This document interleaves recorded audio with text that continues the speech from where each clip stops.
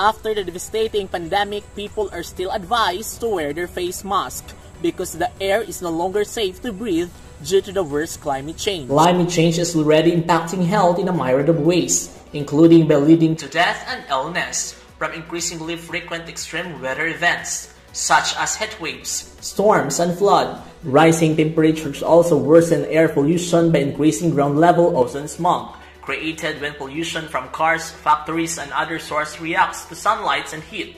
Our health depends on the health of the ecosystems around us, and these ecosystems are now threatened by deforestation, agricultural, and other changes in land.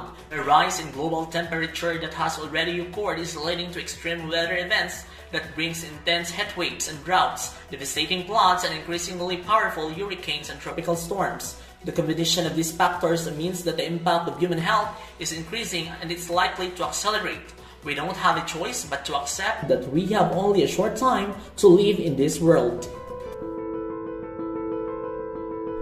It might happen if we won't take an action. It might happen if we won't take an action. It might happen if we won't take an action. It might happen if we won't take an action.